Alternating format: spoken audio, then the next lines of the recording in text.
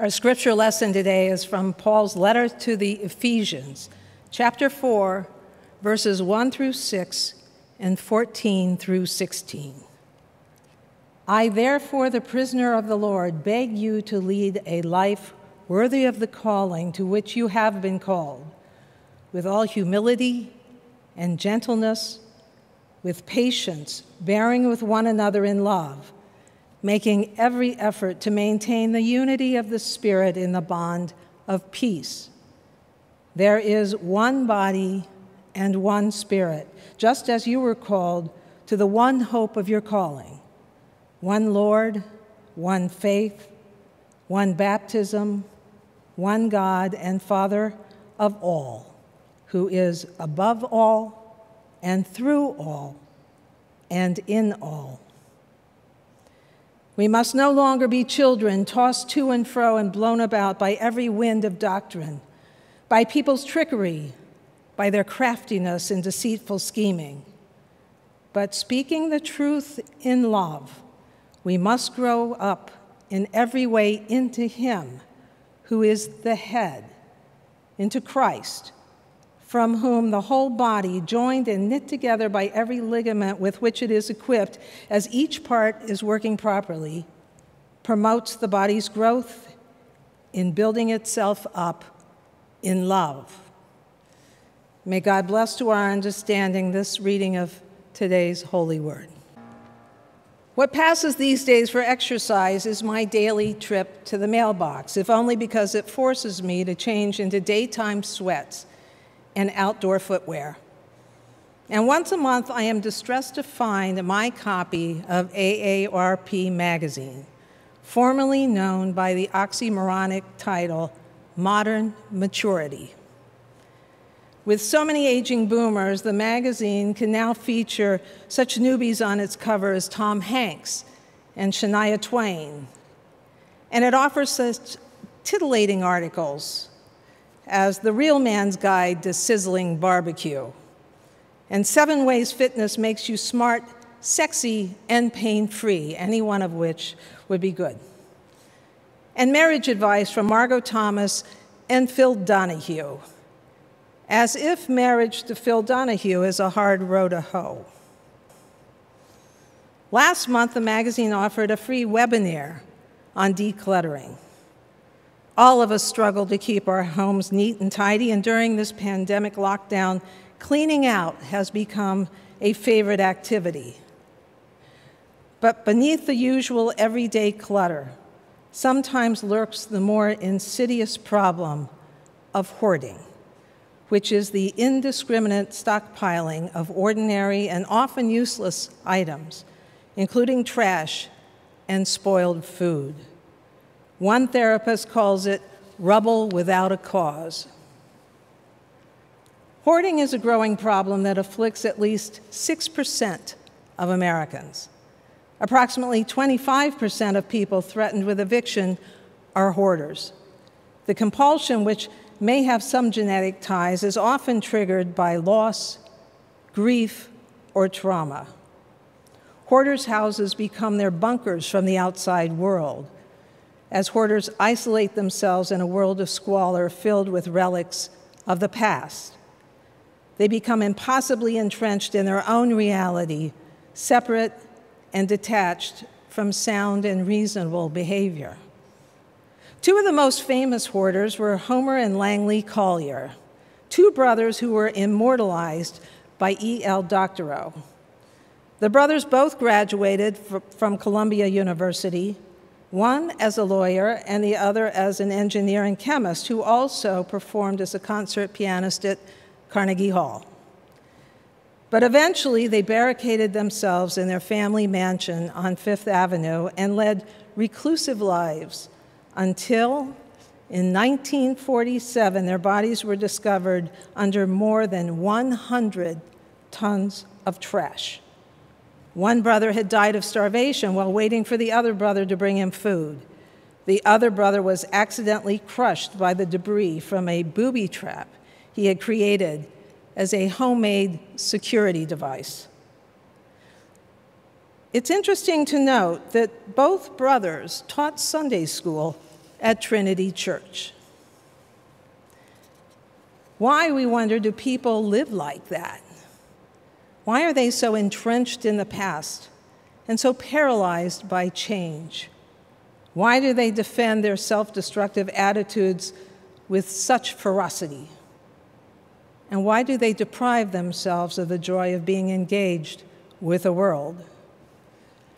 The same can be asked of us in the church, and in fact is asked in today's reading from the letter of Paul to the Ephesians. Why, the Apostle Paul asks, do we in the church remain chained to outdated doctrine and dogma instead of drawn to dynamic and transformative change?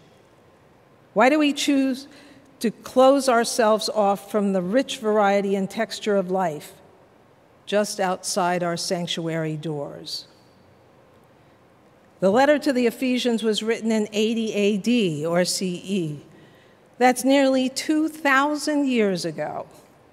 This particular passage is part of the 3-year lectionary cycle of readings for the church year, assigned to be read at exactly this time of the church year, and yet many of us have never heard it before. It's a piece of scripture that needs very little explanation. It's not a parable shrouded in symbolism or an event that needs to be put into historical context. The message is crystal clear, pure, and simple. It's also surprisingly, even shockingly relevant. The theme is unity. We're not asked or advised or encouraged by the evangelist. No, we are begged to lead lives filled with humility, gentleness, patience, and love, all in order to maintain the unity of the one Spirit in the bond of peace. The word one appears 7 times in 2 short verses. One body, one Spirit, one hope, one Lord, one faith, one baptism, one God.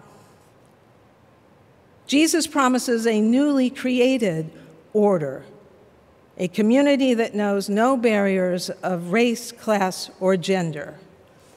It's a community for those who are denied acceptance or are judged inferior. And it unites rich and poor, educated and uneducated, healthy and sick, urban and rural, righteous and sinners. All are united through faith. And any effort to deny unity makes unity even more essential. As the great soul Mahatma Gandhi said, our ability to reach unity and diversity will be the beauty and the test of our civilization. It's a unity that demands honesty and integrity and that uses truth to heal, not harm. Paul writes, we must no longer be children tossed to and fro and blown about by every wind of doctrine, by people's trickery, by their craftiness and deceitful scheming. But speaking the truth in love, we must grow into Christ.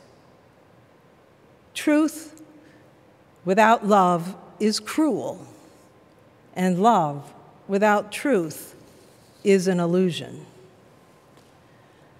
We as a society are held together by truth.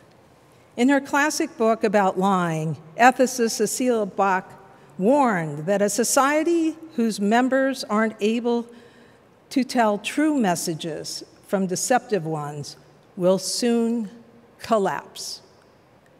Lying and deception are all tools used to restrict growth, freedom, and change. In his Nobel lecture, the Russian writer and dissident Alexander Solzhenitsyn said, "The simple act of any ordinary courageous person is not to support lies."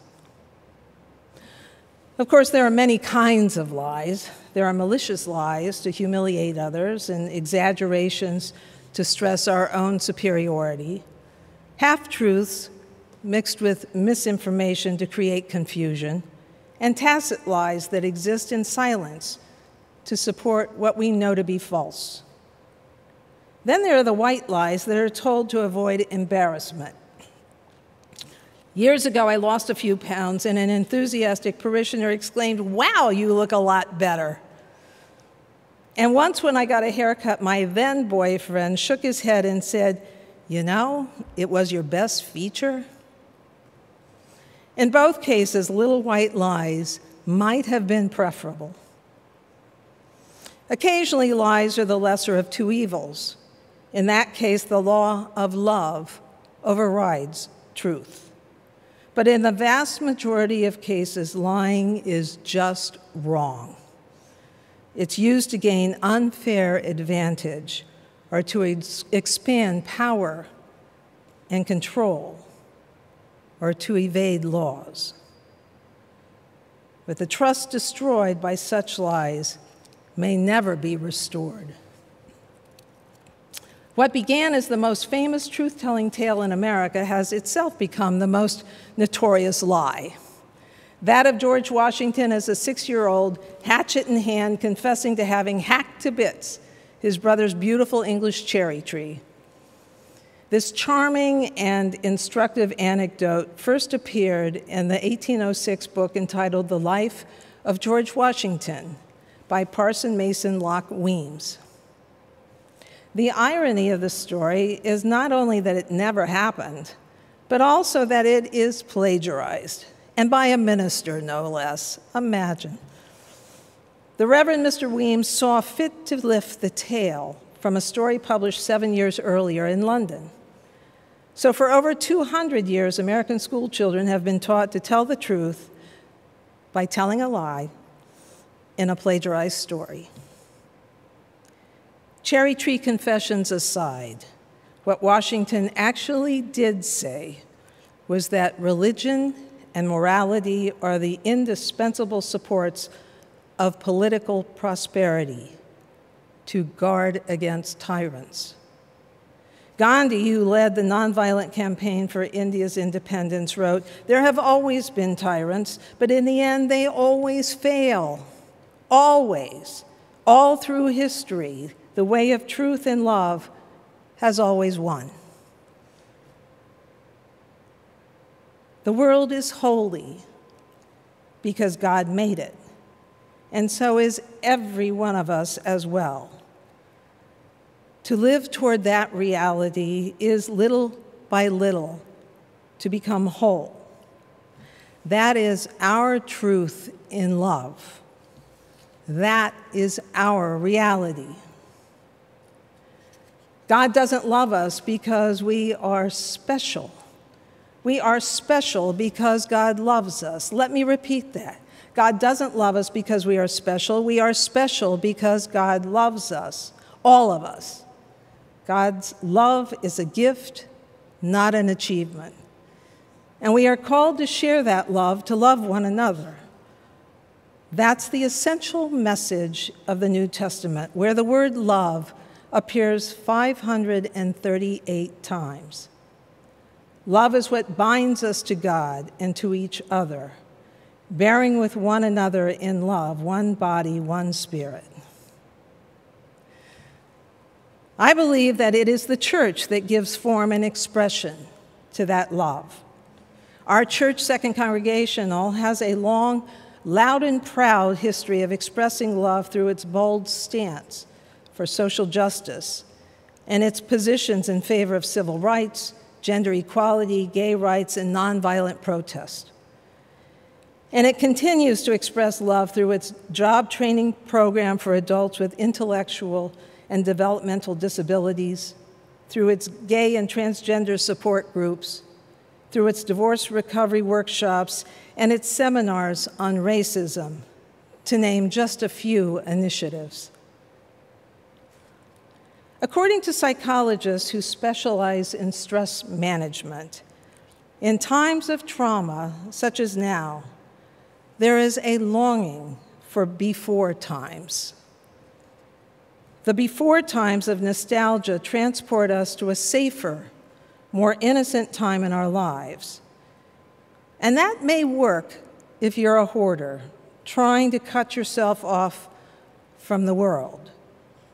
But It is antithetical to the life of faith. Nothing could be further from the truth, from God's truth, than the refusal to grow and to change. C.S. Lewis described it as being half-hearted creatures, fooling about with ambition when infinite joy is offered to us, like naive children who want to go on making mud pies in their backyard because they cannot imagine what is meant by the offer of a day at the beach. The Apostle Paul persecuted Christians and was struck blind on the road to Damascus by the risen Jesus. But when his sight was restored, when the scales fell from his eyes, he realized that by persecuting others, he was persecuting the Son of God. Paul's restored sight signaled his awareness, his enlightenment, his growth and maturity, his transformation through faith. And he devoted the rest of his life sharing the message of truth in love. He became the first missionary and theologian of the Christian church. Behavior and beliefs that keep us anchored to the past contribute to our trauma because we are living a life apart. And because in our heart of hearts, we know what is real and what is false. We know what is right and true and just. In our heart of hearts, we believe there is a more profound and inclusive order of justice than now exists, that there is something wider and deeper and more meaningful than ourselves that beckons us and that demands our respect and attention and unwavering support.